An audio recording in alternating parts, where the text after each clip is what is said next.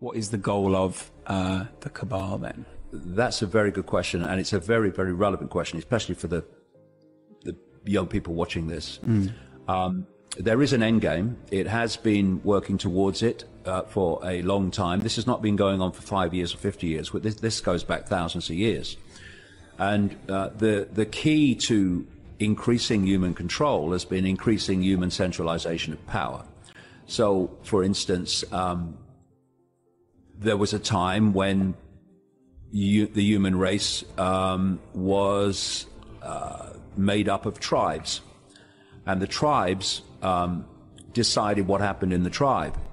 Then there came a big change when lots of tribes came together under what were called nations, and then a few people at the center of the nation were now dictating to all the former tribes that made up that nation. Through the European Union, we've gone to the next level, which is to bring the nations together under centralized control. And the idea eventually is to have a world government, world army, world central bank, world currency, cashless, which we're heading to so fast. And underpinning that structure of centralized global control is complete control of human perception. And it's happening in front of our eyes. Why would someone want that?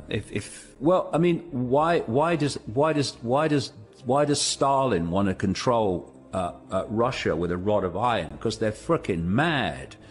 They're psychopaths. And there's a thing called the hair test. It's a list of traits, and if you have enough of them, you're a psychopath officially. And the top trait of a psychopath is lack of empathy.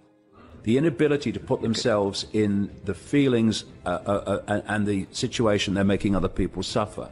And when you remove empathy, all limits go. Right. We're back to 9/11. Only people with no empathy could possibly do that, knowing the consequences for those people, that could start the Second World Wars. So lack of empathy. But where this is sadly, those people are also very good at what they do. They're very good. Yeah. They're very sick, but intellectually they're very clever. Right. And they study, and this is what AI is doing. You know, they talk about surveillance and all this technological surveillance, all this AI stuff. Well, it's not just surveillance. All the things that the human race posts on the internet, posts on social media, all that is being fed into AI, which is becoming enormously skilled at understanding the human psyche, therefore able to manipulate the human psyche to control what? We're back to it, control perception. But the end game, in terms of complete control of human perception, is to connect the human brain to artificial intelligence. And this is something I've been warning about now for so frickin' long. And the Silicon Valley crazies are now openly talking about it. There's a guy at Google, it's called a futurist, called Ray Kurzweil. And there are others like him as well. And they're actually giving the year 2030 for which we're in 2019 as we speak, for connecting the human brain to artificial intelligence. And that at that point, and I'm now quoting or paraphrasing Kurzweil,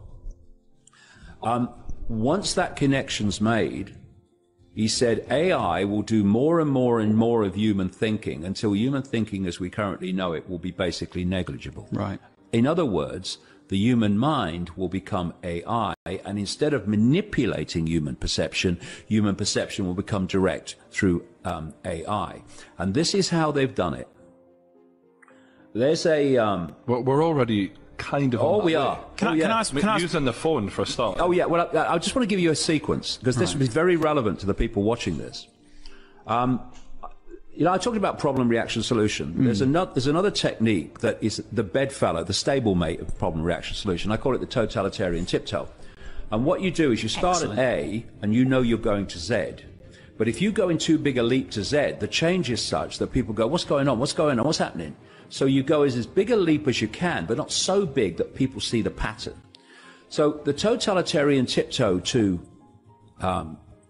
control by AI went like this. Stage one get them addicted to technology that they hold.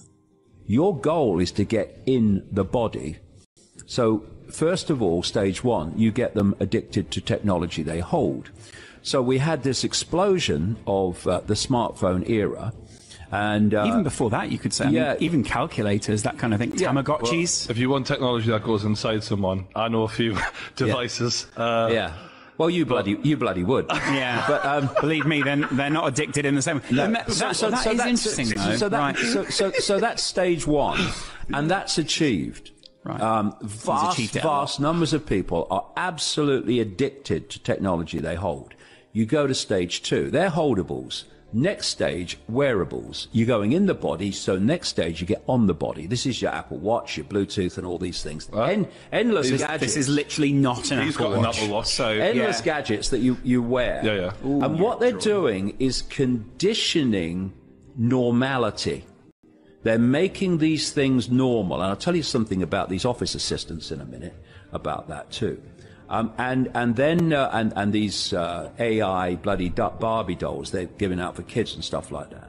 So then you go to the next stage, small soldiers, which is inside the body, which is internal chipping, which I've been saying was the plan since about 1992. Elon Musk is sort of big into. Oh, don't talk to me about him. Not a fan? No. I really want to hear what you think about Elon Musk comes out and says that AI could be the end of the human race. On that he's right. And then he opens a frickin' company called Neuralink to connect the human brain to computers. Yeah. I mean, talk me through that.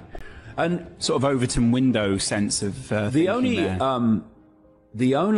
way that they are going to connect everyone to AI, no matter where they are in the world, is by having every inch of the planet covered with Wi-Fi, the cloud. This is what Kurzweil says, that the human brain is going to be connected to the cloud. So the cloud has to be global. And they are putting thousands and thousands of satellites up in orbit. Musk, one of the major ones through his company SpaceX, to beam Wi-Fi at the planet so no one can escape from it. Are you of the belief that this 5G thing is something to worry? Massively. 5G is ramping up this whole, what they call smart grid. Do you notice how everything today is called smart? Mm-hmm. Everything called smart is part of a smart grid, and part of that smart grid is connecting AI to the human brain. So everything is connected by is controlled by AI, and whoever controls AI controls everything. And from one central point, when this grid is up and running and it's being put into place more and more every day all over the world, whoever controls that central point controls not only everything technologically, controls the human mind.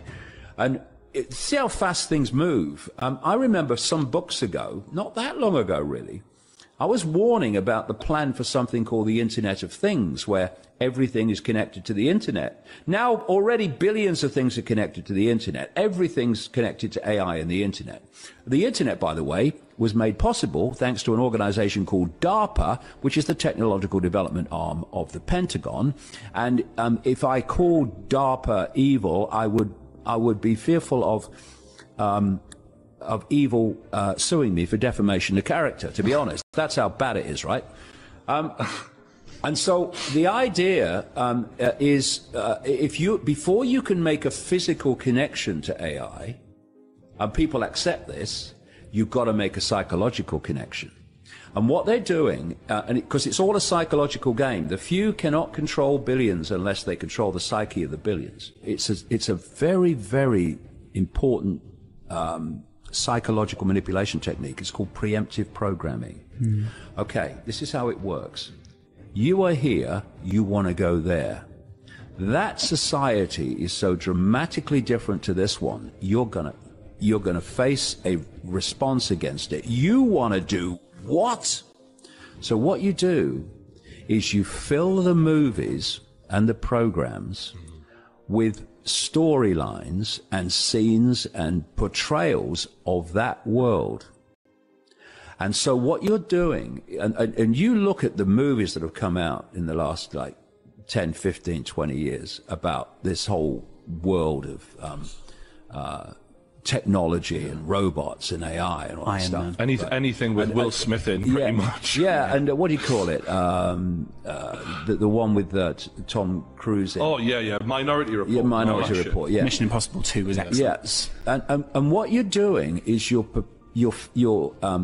preparing the subconscious, particularly the subconscious, conscious as well, to become familiar with the world you want to take people into. Over the window. So as the world is brought in for real, that familiarity is going to lessen the resistance to it because there's a familiarity about it. I think they're about going to do it, David. If they make it easier to get laid for men, that is the Tinder via, like, you know, microchip. That's it. Do you know the worry is, David? You're laughing. He's totally serious. No, I'm telling you now, if there's one way you'll get men to go along with this, is if you make it easier to get women. Guaranteed. And I shouldn't be saying this because I'm giving them ideas. Yeah. But I've said it now. To be fair, Brian, to be fair, if you've had the idea, I think they've had the idea. Can I just ask very quickly, just to finish this point? Yeah. You've got to get people familiar with AI and interacting with it as if it's human. Part of life, isn't it? As if it's human. And that's what the office assistants are for. Some people have one in every bloody room I've come across. Yeah. They're interacting with them as if the AI... Is that like Alexa and stuff? Yeah, all that stuff. Yeah. As if the AI voice is human. And then you've got the Barbie dolls and these other Remember toys. Rocky? He had the little thing that swept the floor up for him? Sylvester Stallone in Rocky? Yeah. Yeah. I mean, they're everywhere We're now. talking like early 90s, and even it was in the movies then. Do you know when you interact? Do you interact with any of these things? Have you actually? No, I haven't got any. You've not dabbled at all. No, not at all. Does it? Why? Because it scares you, or no? just Because I don't want them. I don't need them. So, you see, the thing is that when people become addicted to something like technology, they think they need it, but they don't necessarily need it. I mean, I don't carry a smartphone. I have one at home, which comes out about once every 6 months. It's a 3G one. When I have to be somewhere and contacted, and there's no way they're contacting me, and what I say is, okay, I'll call you from a landline, and I find a landline. That's as much as I use it, maybe 3 or 4 times a year for, one small amount of times. Apart from that, I don't use that kind of technology. I think it's healthier. Yeah, but what it's doing... It's creating, especially with the kids and these AI-connected Barbie dolls and stuff, it's making them familiar with AI to the point where they perceive it as human. And once they've got that acceptance and that interaction, then when they move into connected to here, you're going to have far less resistance because it's not the, oh my God, kind of reaction. There's no shock there. It's no shock. It's become part of life by then. And that's why they're targeting the kids now, because they are going to be the adults 2030 when they really want this to come in full blown.